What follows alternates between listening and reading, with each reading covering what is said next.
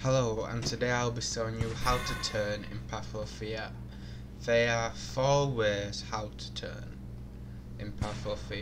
The first one is physically turning, but that's like simple. I'm not saying it's new, but not all of us has enough room to physically turn and then still like wave your hands and stuff without hitting walls. So the other way is to go into settings and enable artificial turn.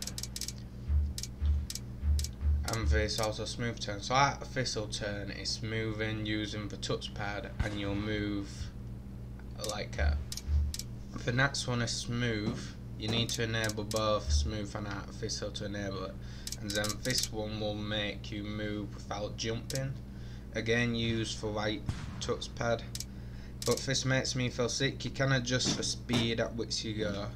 But by using the right touchpad, so by using the right touchpad, that's what you use to buy stuff, so it can get in way of buying things. So you can swap the hand, but you still have the same problem really. So this isn't really useful because it makes you feel sick, and you have to use your touchpad for other things. So the one I use is clicking on the menu button to reset your rotation. So by doing this, you go into settings, input, and to begin with it'll be on none. So what you want to do is set that to rotation reset. So where it says on, you want to click rotation and rotation again.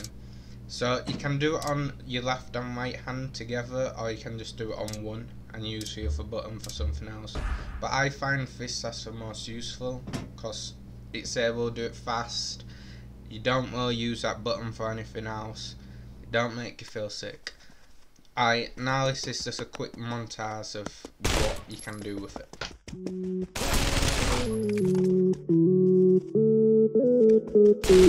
it.